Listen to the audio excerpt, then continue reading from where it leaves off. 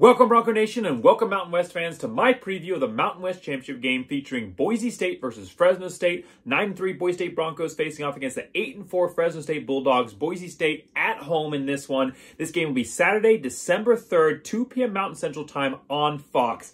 Boise State favored in this game, 69.2% chance of winning, and given a 3-point spread here by Vegas. Boise State favored this game by 3 points, which I do find surprising. We'll talk about that here in a second, but we're going to go through the journey here real quick overall for what these two teams did to get to this championship. A little bit of a surprise that both teams are here, actually, considering how the first third of their seasons went. Then we'll talk about the series history real quick, specifically focusing on the previous championship matchups between these two teams. We'll look at key players for both programs, keys to the game for Boise State, and then we'll give a summary overall here for this game and a score prediction at the end. So watch all the way to the end. It's going to be a great video. You'll notice I'm wearing a new shirt here. This is new Bronco Blameyer merch. Link in the description. Great Christmas presents. Great just all-around Boise State fan gear. Make sure that you go look that up in the description. 15% from the proceeds will go to supporting the Boise State BAA. So make sure that you stick around all the way to the end so we get some score predictions in here, and I want to hear from you on what you think this game is going to go. This is a great matchup between two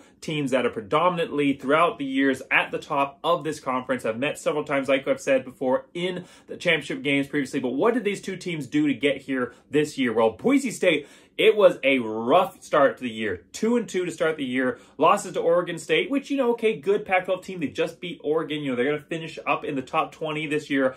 But then they lost to UTEP. That was an unacceptable loss. It turned into some major changes for this program. Notably, of course, Boise State's offensive coordinator, Tim Plow, getting the boot, headed out the door. Dirk Cutter, elevated, former Boise State head coach, former NFL coach, one of the most talented offensive coordinators available in the college football game right now, and he gets the nod to come up to the head job here as offensive coordinator, and it turned Boise State around. Bachmeier didn't like what he saw right there with the direction that Boise State was going, and he decided to head for the door, and that elevated Taylor Green, who has had an incredible year so far, has done some amazing things for this program, and allowed Boise State to come in and really actually find success this year, a large part, again, because of what Taylor Green has brought to this program. We'll talk about that when we get to our key players of the game. So, Boise State, 2-2, but they finished the season 7-1, only lost a very close loss to BYU, but they finished undefeated in conference play, and they are headed to the Mountain West Championship game against all odds, especially seeing that last year they went 7-5. This is a major turnaround for the Boise State Broncos. Fresno State, you thought Boise State started off bad. Fresno State started off the year 1-4. Now, they had the excuse of losing their starting quarterback, Jake Haener, early in the year, second game there versus Oregon State. But they lost one. They went 1-4. A loss featured against UConn. That was a really bad loss for them. But Haener returned. Fresno State was able to weather the storm there. Their last loss to Boise State at home for Boise State. That was the last loss. Boise State put up over 300 yards rushing on them, and that was the last time that Fresno State lost. They have since gone 7-0, and they are now headed into this Mountain West Championship game as an 8-4 team. Like I said, haven't lost since that Boise State game. So there are a lot of things brewing in this matchup when you talk about the rivalry nature. Obviously, Boise State winning the milk can this year. When you talk about it being a Mountain West Championship game to begin with, but then when also you look at what this game means to both of these programs, especially Fresno State here, who the last point to wipe the slate clean for this season and say that things have completely turned around would be getting the win against the team that beat them the last time they played and the last team that they lost to. Both of these teams highly motivated to come in here and play. These teams have met before, quite a lot, actually. Boise State and Fresno State are a recognized rivalry. They have a rivalry trophy. Boise State now 17-7 in that series after getting the win earlier this year in the regular season. But they've also met several times in championship games. This is going to be the fourth time that they've met in a Mountain West Championship game. Boise State taking the win in 2014 and 2017. Fresno State taking the win the last time these two teams met in a championship game in 2018. Now, this is also the fourth season that Boise State and Fresno State have ended up playing each other twice. So obviously, the three previous times we went to the championship game, they'd also played each other in the regular season. Now, in 17 and 18, the teams ended up swapping. So whichever team won the regular season, they would end up losing in the championship game. So Boise State in 2017 lost in the regular season, won the championship. 2018, Fresno State does the same. Now, in 2014, however, was the last time that Boise State was able to get the win in both the regular season and the championship game. It has been done before, but it's going to be definitely a tough one in this one because this is a different Fresno State team than what they faced when they faced Fresno State on the blue earlier this year. Let's talk about that when we get to key players. So talking about those key players here, we'll start off with Boise State. I did kind of hint a little bit at what we're going to talk about with Fresno State, but we'll talk about here with Boise State to begin with. Quarterback Taylor Green, the Mountain West Freshman of the Year. What a season it has been for him. This was an incredible year here for Taylor Green. 1,731 yards passing, 12 touchdowns, 4 interceptions, has not thrown a pick in the last 5 games. Now, he has been close, has had some risky throws, but he's gotten better and better, less of those near picks each game. And I thought last game versus Utah State was his best passing game of the season, if statistically it wasn't. I thought he had a great game overall there. Also, though, a clear threat in the running game, 432 yards rushing, 8 touchdowns. Last game versus Utah State, a career-long and also longest ever play from scrimmage, running play from scrimmage there for Boise State, 91-yard run by Taylor Green to seal the game against Utah State. Now, another key player here, and you probably think I was going to mention a running back, but I think that there may be a little bit of a different focus in this game, especially if Holani is showing any kind of lingering effects from the injury that he took in his shoulder region versus Utah State. I think that Boise State is going to need to go to the passing game a little bit in this matchup, and they're going to need someone to step up. Now, Boise State has had a couple wide receivers throughout the year step up in different games. You know, you had Billy Bowen step up in some, you've had Cobb step up in some, you had Capel step up in some. But I think that Boise State's still waiting for that next level breakaway wide receiver, and I think they have one on the roster who, just because he's young, because he's new, hasn't necessarily gotten the same looks in the playing time, but he has started to carve out a notch for himself on this roster as a deep threat, and I'd love to see him carve out and show that he's more of a complete player with some more of that short and mid-passing game as well. The player I'm talking about, of course, is Eric McAllister, the incredibly talented freshman. 10 receptions, but 235 yards, 3 touchdowns. He had 2 touchdowns last week versus Utah State.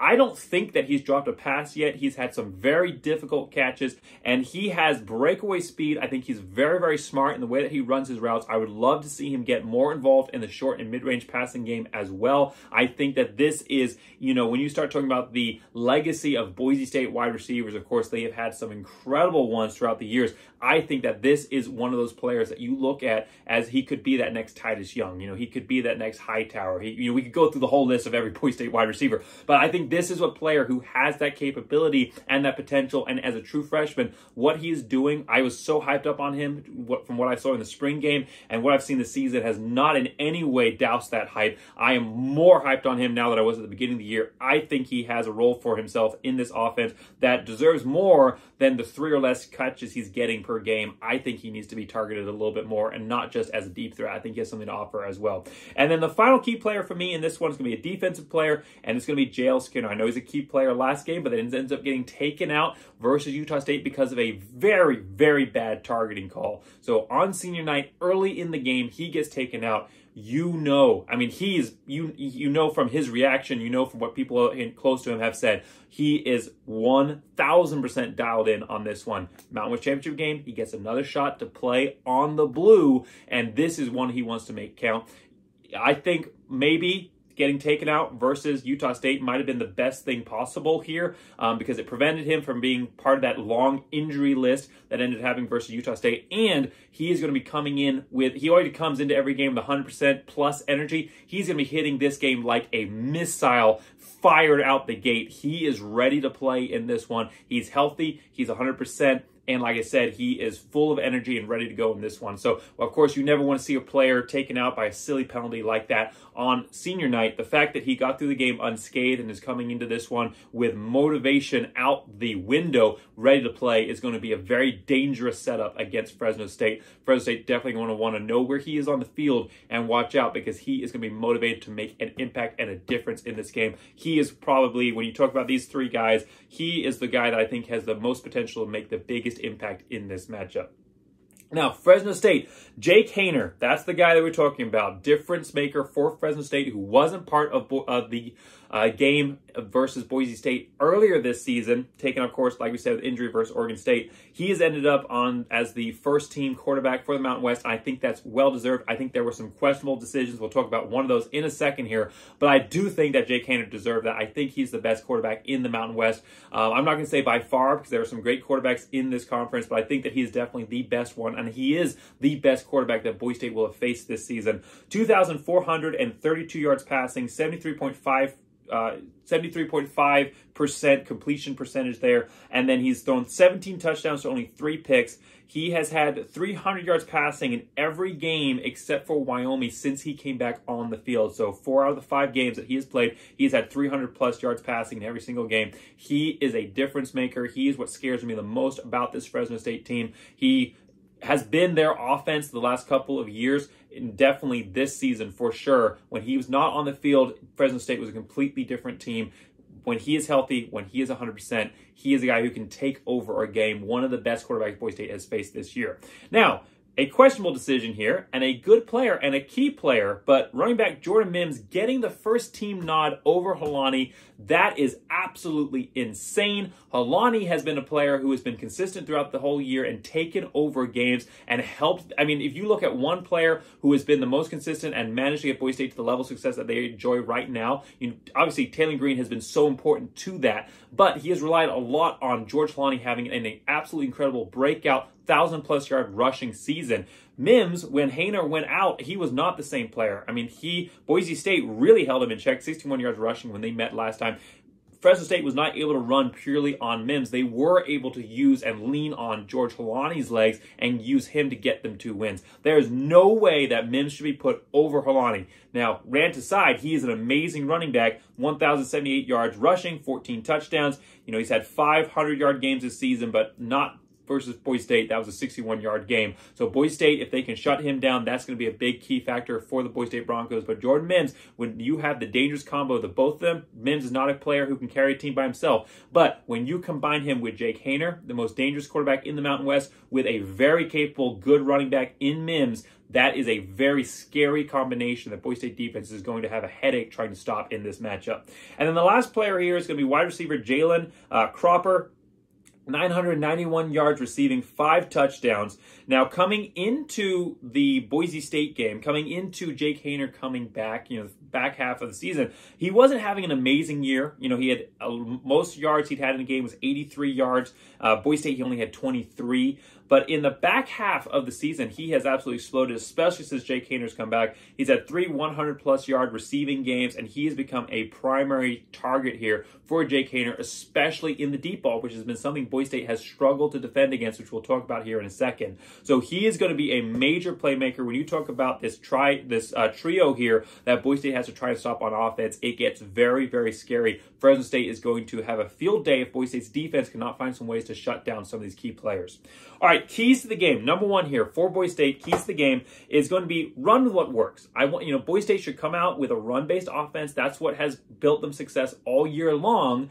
But if you start seeing success in other phases of the game, if you start seeing success in the passing game, stick with it. Boise State versus Utah State last week, they came out of the run, great. They went to the passing game, and they had an instant success. They had a string of touchdowns there. They were throwing all the ball. Utah State could not stop them. And then Boise State handicapped themselves, went back to the running game, basically took the passing game out, and were stopped several times and really lost that momentum. When they tried to go back to the passing game later on, it just wasn't there. If you're catching fire, stick with it. Boise State's had the same issue with the running game where they've been, gashing the defense on the run, and then they start throwing the ball because they feel like they've got to mix it up, give the defense something different to look at, and they start throwing the ball, and then their drive sputters out. If you're gashing them on the run, stick with the run. If you switch to the pass and you're having success with the passing game, stick with the passing game until they show that they can stop it. You don't have to keep presenting a balanced format because honestly, with this team, this is a really weird Boise State team. They don't necessarily play well with a balanced format.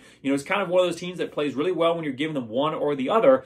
Give the defense something where you can overload and overpower them. I'm not saying if you're at the passing game, you never run it, or if you're running it, you never pass it. But if you're having success in the passing game, don't go away from that. And if you're gashing them on the running game, keep running it until they prove that they can stop you. So I do want Boise State to come out with a run-based focus. I want them to keep Fresno State's offense off the field as long as they can. Keep this defense a depleted defense with the injuries that have piled up. Keep this defense fresh as long as possible. But if you start seeing success in the passing game, stick with it. The point here is whatever you're having success with, don't change it situationally. If you ran the whole drive down to the 20 with run plays, don't suddenly start passing it once you get inside the 20 or just doing these straight ahead runs up the middle and then you stall out in the end zone. Stay consistent. keep the focus and the pressure up, and if you start having success, catch hold of that, use that momentum for your benefit.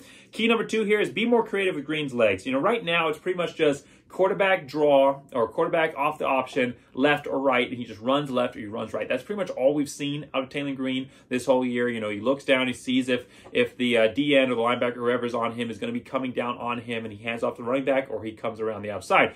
And teams have really keyed in on that. So Boise State's got to start using his legs still. You got to keep using his legs in the run game, but they got to start finding ways to use them more effectively, giving the defense something different to look at, especially if Halani is not 100% in this one.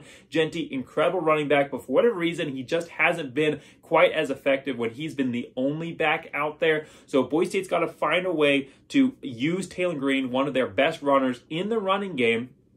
He's a big guy. You know, you don't want to just have him out there taking hits, you know, from a safety coming downhill. But you can find ways to use him more in the running game. You know, maybe some draw plays where he steps back and then he runs up the middle. You know, or maybe you have some options where he runs the outside more of an RPO. So if they do catch up, if they do have that run locked out, he is someone that he can sling it to, maybe a tight end coming around on a drag, or a running back, or you know, wide receiver running a hook route or something like that. Something short that he can dump the pass off to if the defense keys in, punish them for defending the run there, and then maybe open it up for runs later. And I'd love to see more scrambles out of him. We know we haven't seen a lot of scrambles. We've seen scrambles where he is looking to pass, which is awesome. But I think we could also see some runs off of these scrambles, especially if Fresno State starts locking down some of these passing options for Boise State. So just being more creative with Green's legs, using him as an effective part of the running game, and not just as a, okay, we're going to run a one-off option here, which Fresno State is other teams have keyed in on. I'm sure Fresno State, with the level of coaching they have, will have keyed in on as well. You need to have Taylor Green as an effective part of your running game. And if Fresno State's cutting off the way that you're running him, you just got to be more creative with it. Dirk Cutter, amazing offensive coordinator. He can get this done if he's making it a priority and a focus. Definitely finding a way to get Green's legs more involved in the game and in the right way. Third key here is commit to the blitz. All right, we've talked about it. Boise State secondary, very porous against the deep ball, and now they're starting to give up the passes in the short mid-range as well. I mean, Utah State had pretty much whatever they wanted, especially in that second half.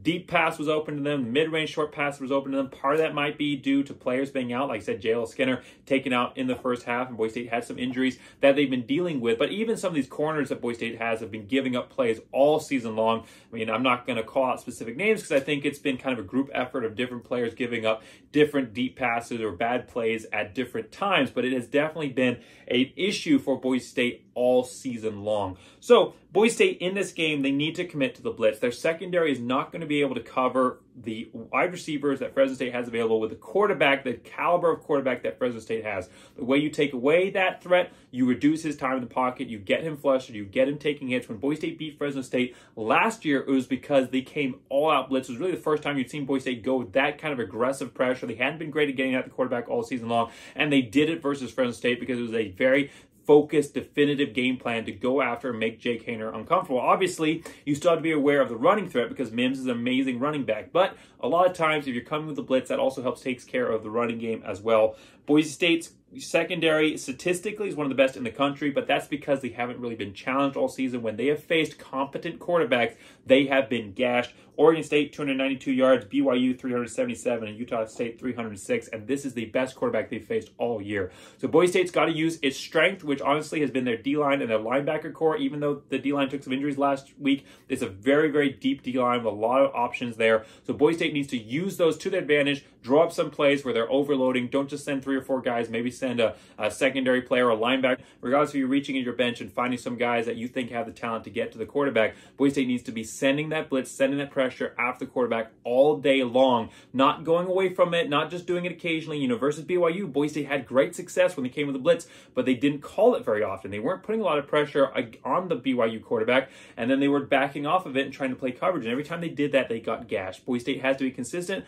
commit to the fact that you're not going to be able to cover these wide receivers for very long, make Haener uncomfortable, force some turnovers, force some sacks, force them into long yardage situations, and that's where you're going to have success in this game. So 3 keys: run with what works, start off with the run, but if the passing game starts having success, stick with it. Don't handicap yourself or kill your own momentum. Run with what works, be more creative with Green's legs, and commit to the blitz. All right, summarizing for this one. which Boise State team takes the field? You know, literally which Boise State team takes the field, because we've had so many injuries. Who's back for this one? Who's 100%? Who's able to play? This is not a game where you want to be coming in 85, 90%. This is a game where you're going to need every single player you've got to beat a very good, very hungry Fresno State team returning to this Mountain West Championship game. So Avalos has never lost to a Fresno State team as head coach or as a player, so you know he's going to be dialed in. They've already beat Fresno State once. You know, it's going to be a different Fresno State team, but he's beaten Fresno State every time that he's played them where he's had major control of the game. So he's going to be focused and ready to win. But on the other hand, this is also a Fresno State team that wants to complete their season with that turnaround, get that win versus Boise State. And with Haener, I think actually with Haener, they are the better team. I am really shocked to see that Boise State is favored by as much as they are percentage-wise by ESPN and as much as they are by Vegas. I would have thought Fresno State would be favored in this one.